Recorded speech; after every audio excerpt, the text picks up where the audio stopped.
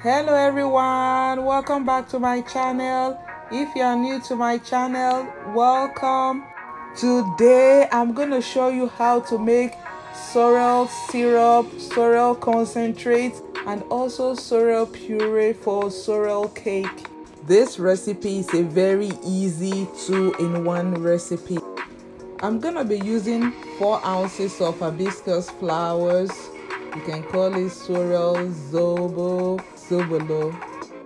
I'm going to start by heating up 4 cups of water, adding 2 sticks of cinnamon while I go prep the hibiscus flowers.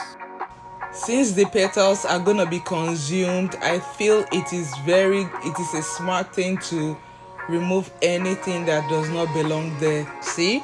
And when I am done, I'm going to give the flowers a proper washing to make sure I lose some of the sand that is attached to the petals.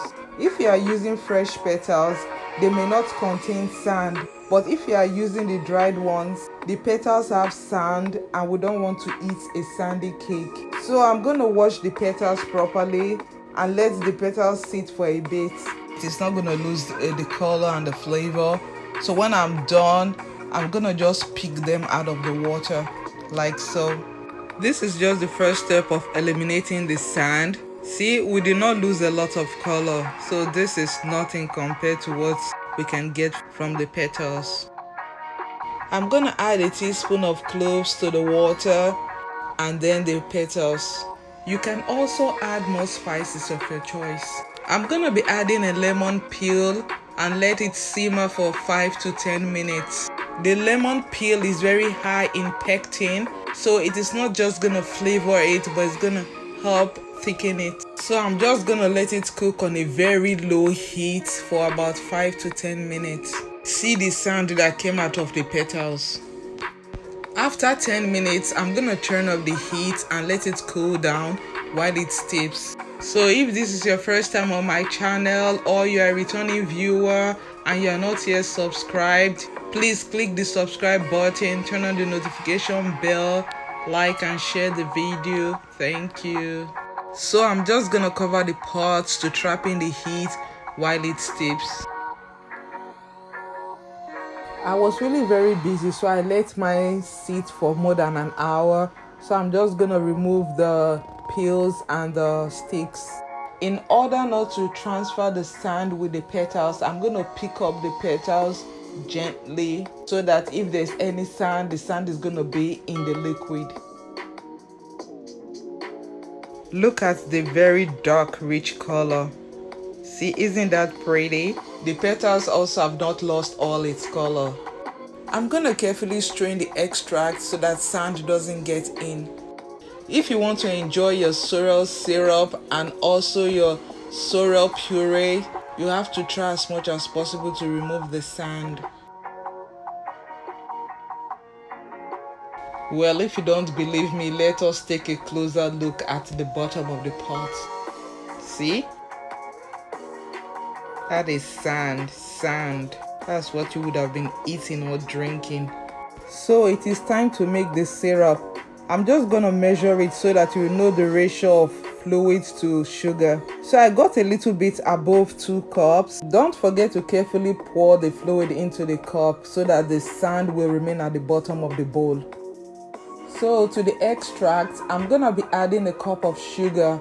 I have less than a cup of brown sugar. That is the only one I have at home right now. So I'm just gonna add some white sugar to make it a cup of sugar. So you can use white or brown sugar. And you don't have to use brown sugar and white sugar together. So I'm just gonna let it cook for about 30 to 40 minutes on medium heat until it thickens. And don't forget to stir it once in a while. So back to the petals, it is time to blend it. So I'm gonna blend the petals. Add a little bit of the extract or some wine to blend your petals. Try not to add too much liquid. I have also noticed that when you use the hand blender, you don't have to use a lot of fluid. Let me use this opportunity to send a shout out to some special people. To all those that have subscribed, you guys are the best. Thank you, I love you, and God bless you. In case it is too thick, you can add more wine or more of the extract. So this is how you make your sorrel puree for your sorrel cake. Very easy. One good thing about making the sorrel puree, you don't have to do it ahead of time. You can do it that same day and you're good to go. So back to the syrup. I've been cooking it for about 30 minutes. I know it looks a little bit runny now, but don't worry. When you cook it a little bit or you let it sit and cool down for a while, it's gonna be thicker, it's gonna look syrupy. But if you cook it a lot longer, it's gonna be thicker when it cools down. Don't forget to give me a thumbs up if you enjoy what you see, and please don't forget to subscribe if you have not. Thank you. So that's how you make your sorrel syrup. In case you don't know how thick it is, see? This is how you know it is very thick. And the flavor is very rich. So when your sorrel syrup cools down, pour the syrup into a container and store it in the refrigerator. You can use it as glaze, you can dilute it to make your own sorrel Zobo drink, or you could add wine to make sorrel wine. This is a lot of drink in a little bottle.